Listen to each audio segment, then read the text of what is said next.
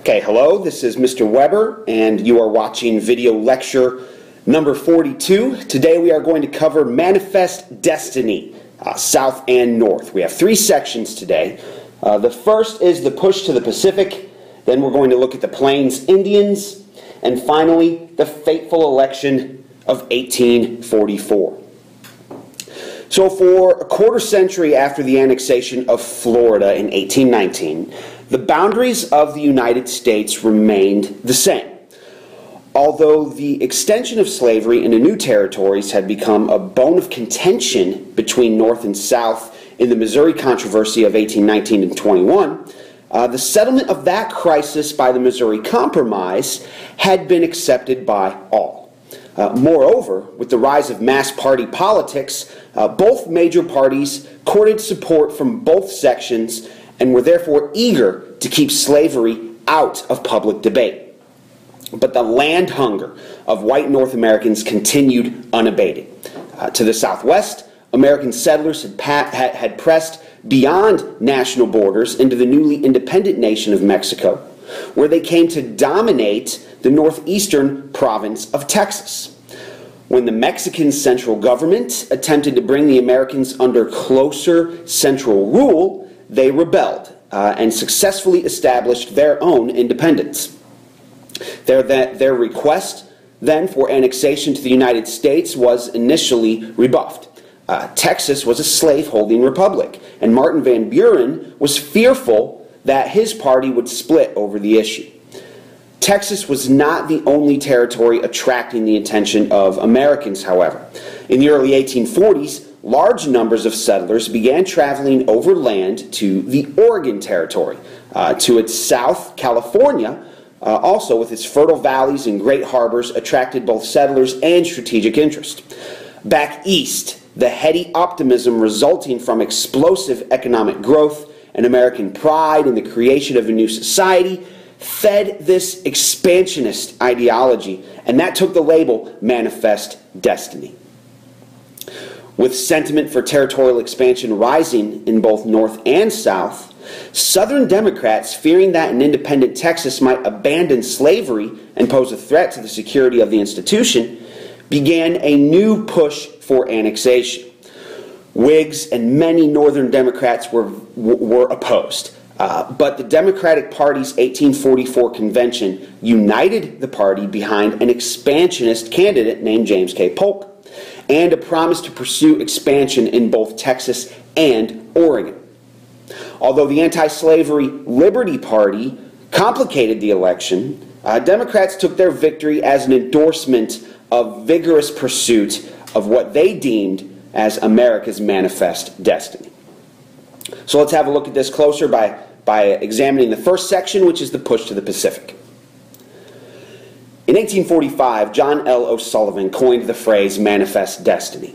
He felt that Americans had a right to develop the entire continent as they saw fit, which implied a sense of cultural and racial superiority. The Oregon country stretched along the Pacific coast from the border with Mexican California to the border with Russian Alaska, and was claimed by both Great Britain and the United States. Oregon fever raged in 1843 as thousands, lured by reports of fine harbors, mild climate, and fertile soil, journeyed for months across the continent to the Willamette Valley. By 1860, about 250,000 Americans had braved the Oregon Trail. Many died en route from disease and exposure, although relatively few died from Indian attacks. Some of these pioneers left the Oregon Trail and traveled south along the California Trail, settling along the Sacramento River in the Mexican province of California. To promote California's development, the Mexican government took over these California missions that were established initially by Catholics and liberated the 20,000 Indians who worked on them, many of whom intermarried with mestizos and worked as laborers and cowboys on large cattle ranches. The rise of cattle ranching created a new society and a new economy as agents from New England, assimilated to Mexican life and married into the families of the Californios. Many American migrants in California had no desire, though, to assimilate into Mexican society and hoped for eventual annexation to the United States. However, at that time, American settlers in California were too few. All right, let's go to the next section, which is the Plains Indians. As the Pacific-bound wagon trains rumbled across Nebraska, the migrants encountered the Great Plains, a vast sea of grass stretching north from Texas to Saskatchewan in Canada and west from the Missouri River to the Rocky Mountains. Nomadic buffalo-hunting Indian peoples roamed the western plains, while the tall grasslands and the river valleys to the east were home to semi-sedentary tribes. A line of military forts stretching from Fort Jessup in Louisiana to Fort Snelling in Minnesota policed the boundary between white Americans and what Congress in 1834 designated as permanent Indian territory. For centuries, the Indians who lived on the eastern edge of the plains, such as the Pawnees and the Mandan in the upper Missouri River, subsisted primarily on food crops, corn and beans, supplemented by buffalo meat. They also exchanged goods with traders and travelers along the Santa Fe Trail, which cut through Comanche and Kiowa territory as it connected Missouri and New Mexico. By the early 1840s, goods worth nearly $1 million moved along the trail each year. By the 1830s, the Kiowa, the Cheyennes, and the Arapahoes had also adopted this horse culture, and allied with the Comanches, they dominated the plains between the Arkansas and the Red Rivers. Now, as European horses enhanced the mobility and wealth of the Plains Indians, European diseases and guns thinned their ranks. A devastating smallpox epidemic spread northward from New Spain in 1779, lasting through 1781, taking the lives of half of the Plains peoples.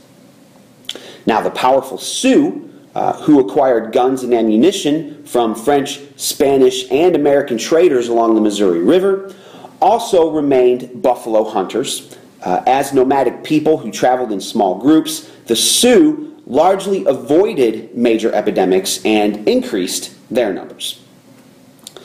Okay, our last section then is the fateful election of 1844. The election of 1844 determined the American government's Western policy. To thwart rumored British schemes of North American expansion, Southern expansionists demanded the immediate annexation of Texas. Oregon fever and manifest destiny were also altering the political and diplomatic landscape in the North.